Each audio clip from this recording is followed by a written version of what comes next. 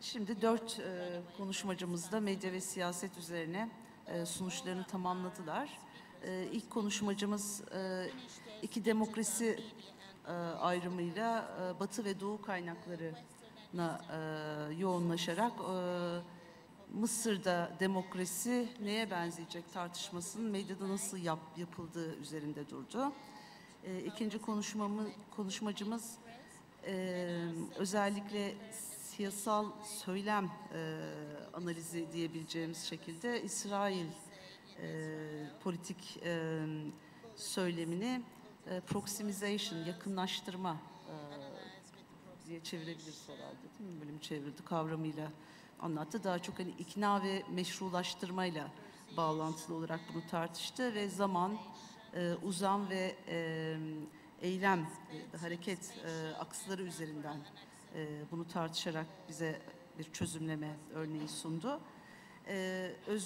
Üçüncü konuşmacı Özgür arkadaşımız sağlık haberleriyle ilgili özellikle tam gün yasasının çıkması sürecinde nasıl bir hani aktörlerin nasıl aslında tartıştıklarının medyada nasıl sunulduğunu bize göstermeye çalıştı.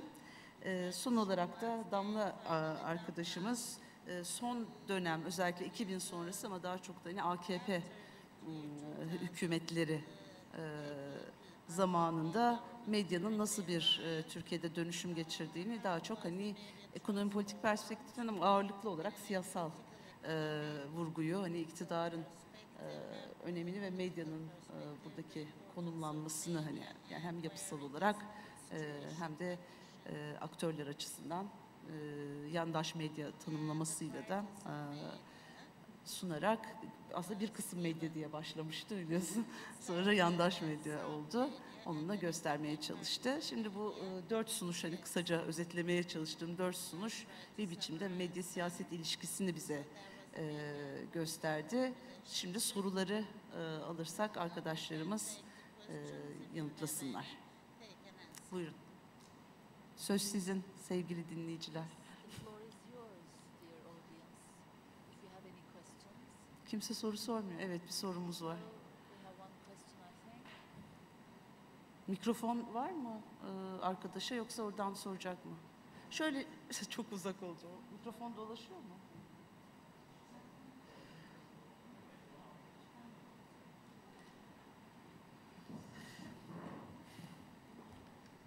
Sounds I'm giving a presentation one day. I'm sorry. Very interesting. That's great. Thanks. Okay. I have just 4 interesting presentations from the 4 people. Actually, I like them very much. I have a question for Shantali and Paulina. The first for Shantali is that I have an issue with your sources and the sampling, choosing Al Jazeera International, Daily News, and Al Ahram Weekly. Do you think that sounds a bit biased in a way? First, they are in English. Secondly, from a political economy view, they are actually supporting one trend, which is not highly represented in a society where other groups are predominant, other newspapers are predominant in the country. I keep thinking of the just Salafi newspapers, Muslim Brotherhood newspapers, all these kind of stuff.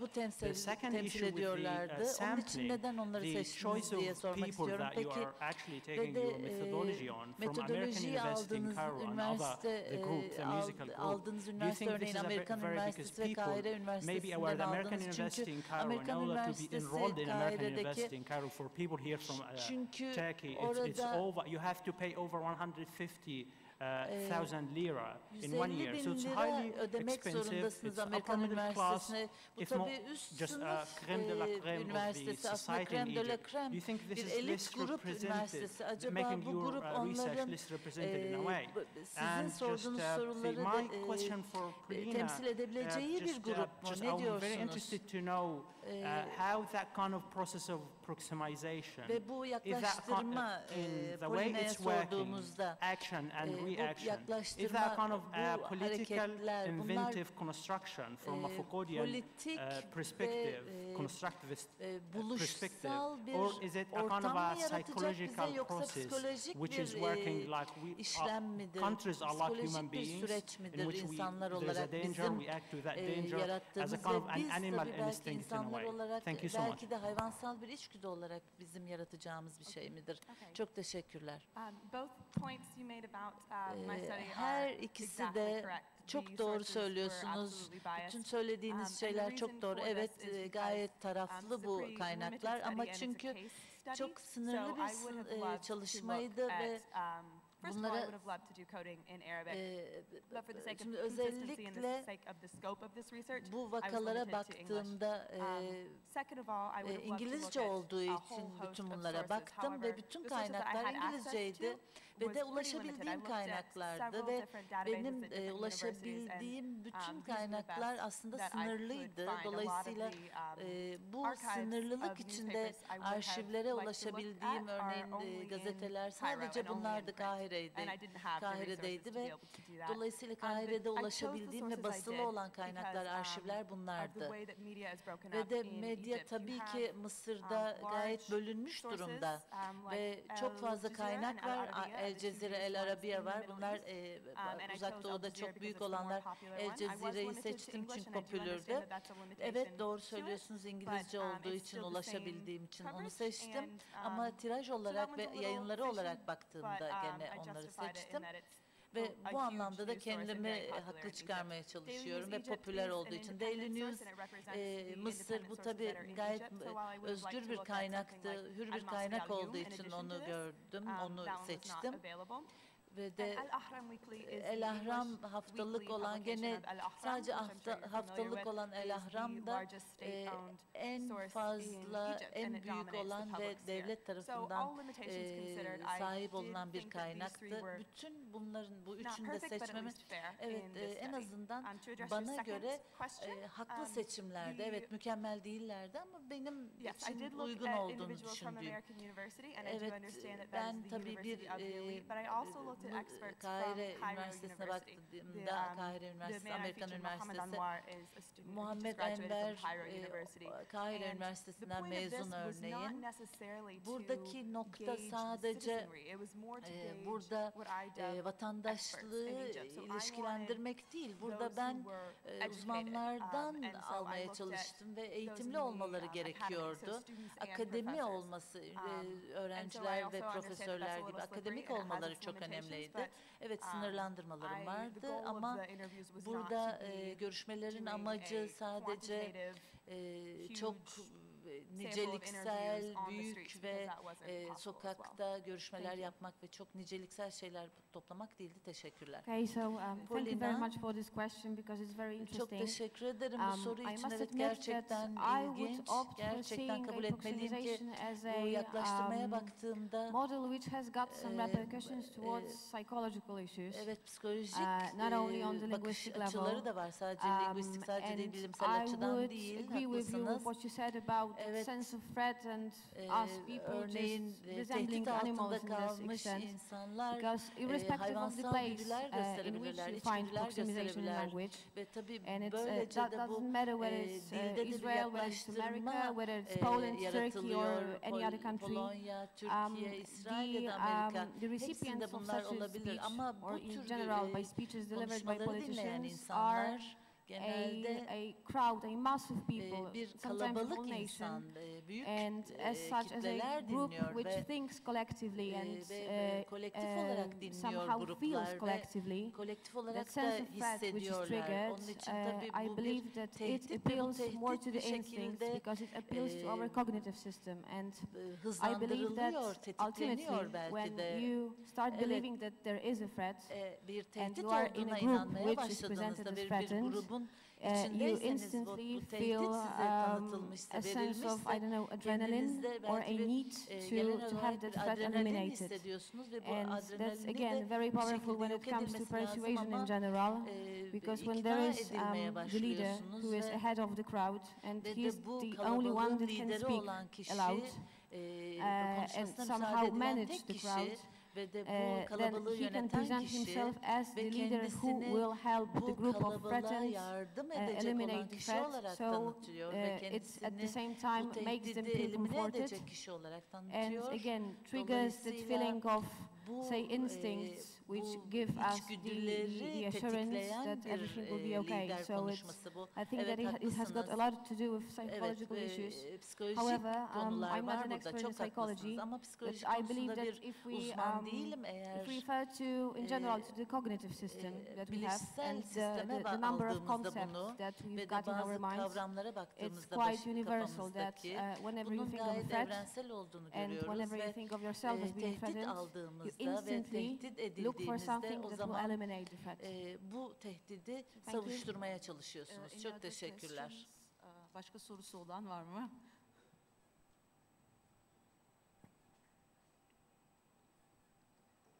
Mikrofon getiriliyor galiba bu sefer. Koşarak. Teşekkürler. Ben Damla Özkan Hanım'a bir soru sormak istiyorum. I have a question to 2000 Damla sonrası Özkan.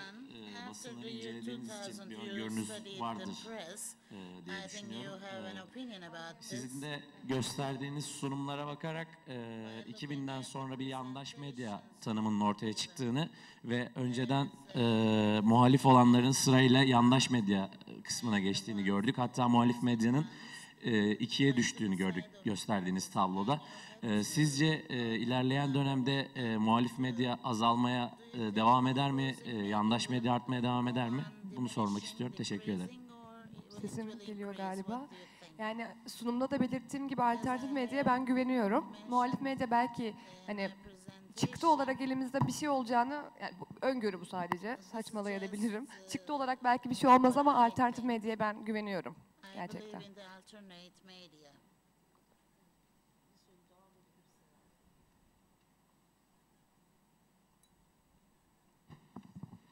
Hi, my name is Alejandro from Goldsmiths University. First of all, congratulations to all the panelists. It was a very strong table. And I have questions for my colleague from Elon University, Shana, and another one from Demla, from Izmir Economics.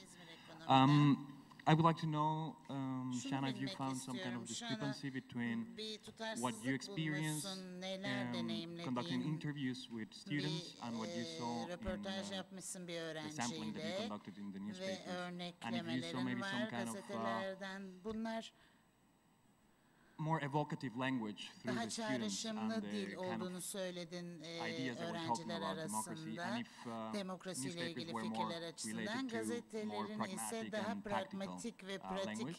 uygulama And for yönelik dil my colleague olduğunu söyledin. Damla, I would like to know Hiyerarşi bir dil if I find kullandığını very interesting what you söyledin. mentioned Ama of çok the ilginç buldum transition from geçiş family-owned newspapers into aile kind of şirketleri, aile conglomerate or corporate media, medya because that's something that happened şirketlerinden sonraki around the same time in holdinglere Mexico. geçiş. And I would like to know if, Meksika'da da aynı from şeyi the historical yaşamıştık. perspective, and this is personal because I Tarihsel don't have açıdan a clear bakacak idea of the history olursak of the bu media in Turkey, perspektiften but if you see also a peki şunu kind da of a fark movement ettin from mi? Bu geçiş politics into entertainment, politikadan and if you see that eğlenceye geçiş. the quality of the news is decreasing now that there is a corporate interest and an economic interest rather than a Haberlerin public kalitesinde sphere de bir düşüş deciphering olduğunu from düşünüyor citizens. musun? And Politikadan eğlenceye yönelmek ve ciddi konulardan düşüş. I'm sorry, would you mind, I hate to do this to you, would you mind repeating that? I missed Benim part of sorumu that. tekrarlar So I wanna make mısınız? sure I'm answering Çünkü the ben question you're asking. bu yes, just to hatırlamıyorum clarify, I kind of sorduğunuz saw in kısmı. your It's difficult to understand. There's an echo. like Bir this. eko var. Çok zor Maybe it's better anlaşılıyor. like this. Bu daha iyi mi? Just to see if there is a difference between the Fark kind of the var. coding that you conducted in the interviews and the one that you conducted Yaptığın in the newspaper söyleşilerde articles. To see if there was more gazetelerle a öğrencilerin more tendency to yaklaşımı have a more arasında evocative language when you daha were talking to students, and if there was more a pragmatic çağrısımsal or bir a dil more kullanılıyor tactical language when öğrencilerde. you were maybe conducting Fakat interviews with people from the CIA, gazetelerde or when you olduğunda were ya da conducting CIA interviews ile with, or when you politikacılarla were doing sampling yaptığında of the actual daha pragmatik bir newspapers. dil kullandığını söyledin ya da If there was a gazetelerde. difference, or if both Farklılık var kind mıydı of sampling yoksa were ikisinde de approaching both örneklemende ve yaklaşımda terms, tactical and evocative taktiksel in the same ve nature? çağrışımsal Well, in the aynı end, ölçüde both miydi? Eastern sources and Western sources focused much more on the tactics. It was about a 60% Taktiksel focus olarak on baktığımızda the tactical %60'tı side of örneğin democracy rather than the evocative, and that was consistent çağrışımsaldan throughout all farklı the olarak sources. bütün So, while I was kaynaklarda bu expecting böyleydi. these Sonuçta differences based on bunu these bekliyordum interviews, tabii bu both görüşmelerde. tended to focus Her ikisi on de the tactics. And taktiğe the code, or, dayalıydı. yes, the Burada code da kod that had the most quotes overall was en the önemli code olan kod non-violence because it included terms şiddete like karşı uprising. olmaktı. And so, Çünkü ayaklanmalarda talking en about önemli şey the buydu onların revolution in düşündüğü. fairly Çünkü neutral terms still devrime included, baktığımızda non-violence. So that's where you get the onlar da more şiddet tactical karşıtı side, olarak and also bakmaya much more çalıştılar. focused on, Dolayısıyla bu bir tactical, taktiksel revolutionary over ve governmental, devrimsel but ve overall, the takeaway is that all of these news sources devlete were presenting democracy devlet in a üstü very şeklinde tactical, nuts and bolts taktiksel ve fashion. şiddete karşı bir tutumdu anlattıkları şeyler.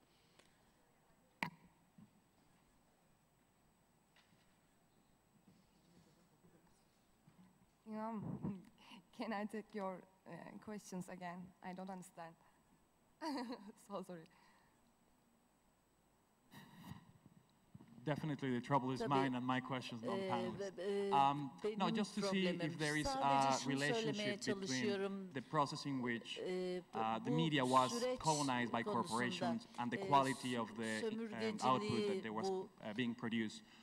If, like üretilen in haberlerin many other countries, when there is this diğer shifting ülkelerde from örneğin family-owned newspapers or small producers into large corporations, if the logic of the market was küçük kind şirketler of tarafından imposed, if there was sahipken more şimdi entertainment, büyük if there was more şirketler aldılar ve daha news or more eğlence content gözüküyor gazetelerde orientated artık to the içeriklerinde bottom line and to make politikadan profit. daha And just would like eğlenceye to know doğru if it gitmiş happens durumda. similarly here in Turkey as it did happen in Mexico. Meksiko'da olduğu gibi burada da böyle mi? Türkiye'de de böyle mi Yes, haberler? in Turkey, the same Evet. strategy is there. Aynı I strateji think devam ediyor Türkiye'de de. The problem of the Turkey and the news, the Türkiye'nin narcotizing people problemi keep away the politics. kişileri depolitize etmeye Thank you. çalışmak, politikadan uzak tutmaya çalışmak. Teşekkür Evet, ederim. herkese teşekkür ediyoruz. Oturumu Thank you to all of you, kapatıyorum. and I'm closing Sorular the varsa session. dışarıda da And herkes if you have any other konuşabilir. Çok questions, teşekkür you can ediyoruz talk katılımınız outside için. during the coffee break. Konuşmacılara ve Thank you to all the dinleyicilere speakers. teşekkürler tekrar. Thank you.